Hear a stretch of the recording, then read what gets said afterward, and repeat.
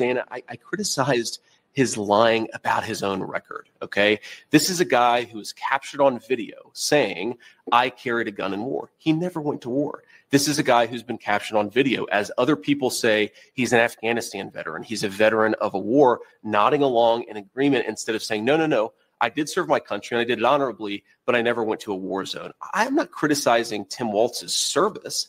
I'm criticizing the fact that he lied about his service for political gain, Dana. You now asked me 3 questions about comments that I made 3 years ago. I wonder what Kamala Harris thinks about the fact that she supported policies that opened the American southern border. I wonder what Kamala Harris thinks about the fact that she lied to the American people about Joe Biden's middle. You see that? You see that? I'm interviewing you, not Kamala Harris. What? Yeah, you're interviewing me, but are you going to only ask me questions about me? No, you're not. You're going to ask me questions about everybody on the right. So keep that same energy. I'm trying to introduce some other things to the topic that is actually relevant. And I know you're not going to bring it up. So if I don't bring it up, who's going to bring it up? If I don't start the conversation on this, if I don't start this conversation, who's going to start it? Dana Bash, man, you really showed yourself to be very, very one-sided in this one right here. It's about the fact that she lied to the American people about Joe Biden's middle facility for the office. You are interviewing me, Dana, because I respect the American people enough to sit down for an interview. I appreciate that. Kamala Harris has been the nominee for 3 weeks. She hasn't sat down for a real interview. Believe me, we are asking. You're not going to get a disagreement there. But the point is, Dana, you've got me for 15 minutes or however long you have me. We should be talking about public policies that matter. How are we going to lower inflation? How are we going to reduce the cost of food and housing? How are we going to close down that southern border? We've talked so little about that. We've talked a lot more about a sarcastic remark I made 3 years ago. I think we should talk about the issues that most Americans. Because what's more fitting for her, what serves her and CNN are gotcha moments. You said this 20 years ago, and we want to make sure we hold your feet to the fire. You're running for president now. It's important that you make sure that you discuss that. We want to make you're not talking about anything real. Dana, you know, Dana, whatever your name is, however you pronounce it. Let's focus on the real things. Let's focus on policy. Policy. Why is that so scary? I know why it's so scary. It's so scary because Kamala is not focusing on policy. It's so scary because Tim Walz is not focusing on policy. It's so scary because if I continue to bring up Tim and his past doings and what he allowed to happen in his state where he represented and what it looks like now, oh no, that will put your people in a bad situation. You don't want to discuss that. We have been teaching people how to grow online. It's been absolutely amazing. We have 3 people who have been able to reach monetization in less than 30 days. Growing YouTube channels, some from 0 people. We have one guy who had 2 subscribers before he started working with me. He started helping him. His views went up 4.8 million%. We're super excited. If anybody ever want to grow on YouTube, you reach out to me with the word coach. I get it. Kamala Harris is whatever she says she is, but I believe importantly that President Trump is right that she's a chameleon. She pretends to be one thing in front of one audience. She pretends to be something different in front of another audience. Look, Dana, she's not running a political campaign. She's running a movie. She only speaks to voters behind a teleprompter. Everything is scripted. She doesn't have her policy positions out there. She hasn't answered why she wanted to ban fracking, but now she doesn't. She wanted to fund police, but now she doesn't. She wanted to open the border, but now she doesn't. She should have to answer for why she presents a different set of policies to one audience and a different set of policies to another audience. And I think that's what President Trump is getting at. This is a fundamentally fake person. She's different depending on who she's in front of. Dan. Oh my gracious. Guys, please do me a favor and give me a thumbs up if you like JD Vance better because of how he's representing himself, or give me a thumbs down because you still don't like this guy. Like, just let me know in the comments. Just talk back to me. I want to be able to see in real time what y'all think, man, because this JD Vance, this is what's required. This is what's needed. Let Trump go out there and do all of his passionate talks about whatever he want to talk about.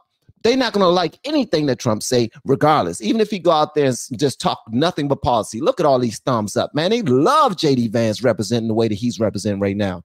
So check this out. The way that he's communicating, It's going to make it seem like he's bullying. But all he wants to do is talk about the things that are necessary for moving our country forward. Shouldn't we want that? No? You want to talk about a comment that I made 10 years ago? That's what's important to you? No, let's talk about where we are right now. Let's talk about our team right now. Let's measure us up. Me and Trump against Tim and Kamala. Which one look the best so far? Which one sound the best so far? Which one have the track record so far that will guarantee a better situation if we were at the helm versus them? Huh? Exactly. You don't want to talk about it, man, because it make y'all look bad. And I criticize people for not having kids. I criticize people for being anti-child. And I do think that Kamala Harris has made some bizarre statements. She has said things like, it's reasonable not to have children over climate change. I think it's the exact opposite message we should be sending to our young families. I want to expand the child tax credit. I want to stop those surprise medical bills. I want to make housing more affordable so that if you have a young family, you can actually afford to put them in a home. And I think that it is unfortunate that so much of our public leadership has become anti-family.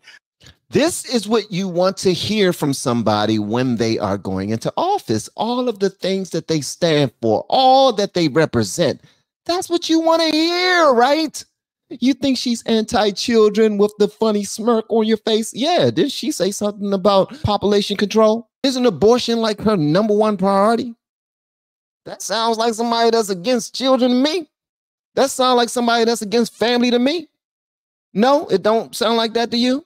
Then I don't know, maybe we're thinking about life and family and love differently, Dana Bash, because based off of that, she actually said something about population control, man. And I'm not going to talk about that too much because I hear that people are being flagged when they talk about it. Because guess what? We're still on a liberal platform. Let's not get that twisted. I want to stop those surprise medical bills. I want to make housing more affordable so that if you have a young family, you can actually afford to put them in a home. And I think that it is unfortunate that so much of our public leadership has become anti-family. One final point on this, Dana, if you go back to the COVID era, one thing that really frustrated me, please. Are you going to debate Tim Walz? Of course. I want to debate Tim Walz. I think it's important. And I think that it goes to a very fundamental difference between the Trump-Vance ticket and our opposition. We believe in talking to the media. We believe in answering questions. We believe in debating. I think it's really important.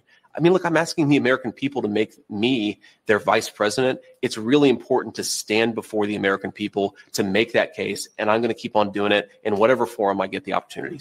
Dana Bash let me down. If you look at any of my videos that will give you a better understanding, and guys, just in case this is your first time on one of my live streams, my name is Van and we are the LFR family, okay? All right, so if you want to have a better understanding of where I've come from, as far as me being so free to talk about politics, go into YouTube, type in LFR Family Adam Calhoun, where he did a rap and he was talking about, he was saying some words. He actually dropped the N-bomb on a few of them, a few times inside of his rap, but he was also saying other words too about many protected groups in the country. And when he was doing that, it forced me to have these uncomfortable conversations. And it was a wake-up call for me. It was a wake-up call. Please make sure you watch that. A video like that could potentially get me canceled if I get too big. All right. But I don't care about that because I don't give into all that. All I want to see is our country get better. That's it. I also want to see some fair representation on mainstream media. Why is it do we have to have these media platforms that's far left-leaning or even far right-leaning? I can care less about that because that's not helping. All they're doing is representing their side. We need somebody to have these conversations, and that's why these content creators are so important, okay? Not myself, but other content creators are so important because they shed the light on things that mainstream media are not going to cover. Dana Bash, she should shed the light on the things that JD Vance is talking about. But unfortunately, she will not. She wants to run away from it because it makes Tim Walz and Kamala Harris and the Biden administration look horrible. And that's bad for business for CNN. So now they're about to start lying about the polls. They're about to start lying about the polls, making it seem like Kamala is so great. They're about to start lying about her rally numbers to make it seem like Kamala is so great. They're about to start lying about Trump and what he plans on doing. He's going to turn everybody into slaves if he become president, to make it seem like Kamala and Biden are so great. We need to stop being tricked so easily, man. Wake the hell up, grown people. Act like you got some common sense, please. Please act like you got some common sense. Do your own research. Do your own due diligence, okay? But please act like you got some common sense. You don't have to look too far to understand what Kamala represents. Just listen to Kamala. Just listen to Kamala.